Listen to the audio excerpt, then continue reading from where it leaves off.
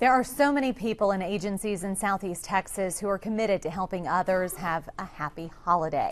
The Salvation Army Beaumont Corps is one of those agencies. Volunteers were at the facility loading up baskets with goodies for those in need.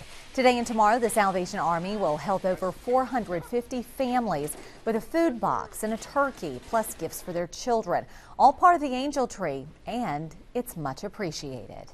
It's very helpful because there's a lot of people that have low income and can't buy a present for them kids, and this is very helpful. And I want to thank Salvation Army for doing this for helping.